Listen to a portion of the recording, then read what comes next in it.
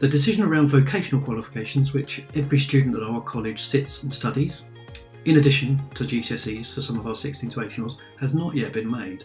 And we are still waiting for clarification from all awarding organisations on how they will treat each of our vocational qualifications across the college.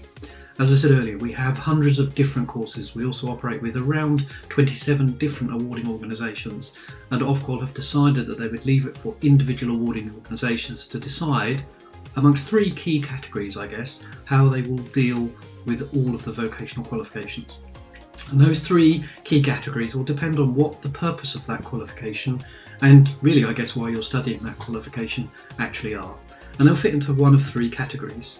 First category will be whether the qualification is serving the purpose of either progression to further education or higher education, which a number of you will be studying courses for.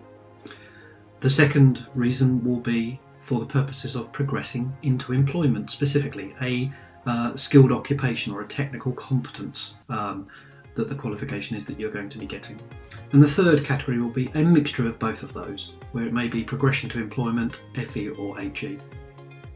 If the qualification is for purposes of progression to FE and HE, and a significant number of our Pearson, BTEC, EdXL qualifications will fit into that category, then we expect that there will be a process of what we call estimation. They'll be treated very similarly to the GCSE, where, again, based on knowledge, teachers will then estimate what grades you would have got, either for the whole qualification, if that's relevant, if you're completing this year, or for units and modules that you may well have completed if you're only part way through.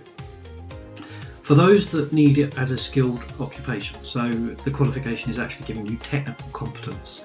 Of course, awarding those qualifications through estimation would be risky because that could and potentially have lots of longer term ramifications on things like, say, health and safety, for example. Somebody has awarded a qualification without us knowing for sure.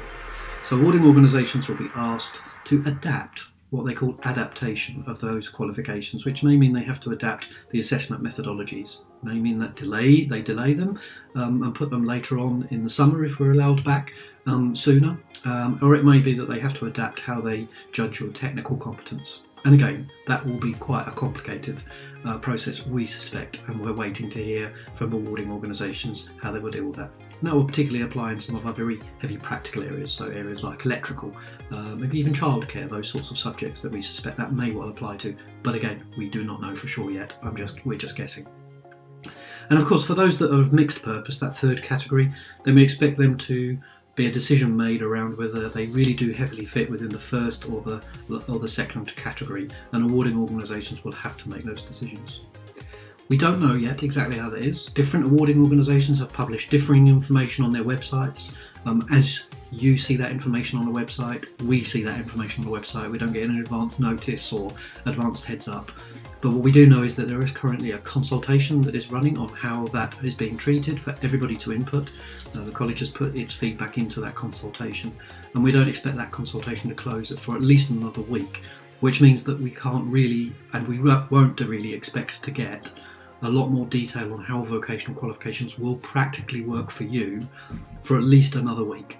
And once we get that information, then our teaching staff will make the necessary adjustments to be able to know exactly how and what you can or can't do. In some cases, we may find that some very small numbers of students may well be asked to come back and sit practical assessments, for example. But again, we're guessing, we don't know for sure. As soon as we do, we will let you know.